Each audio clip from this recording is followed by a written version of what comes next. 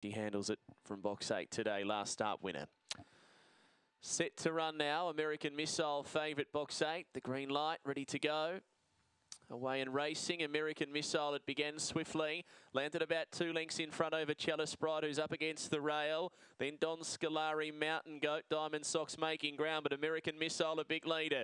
Led 4-5 lengths to Chalice Bride, and then Don Scalari. American Missile hard up against the outside, switching back to the rail now, and too good for them. American Missile won it by 3, beating Chalice Bride, Don Scalari, then Diamond Socks and Mountain Goat last in, stopping the clock at 19 and 60.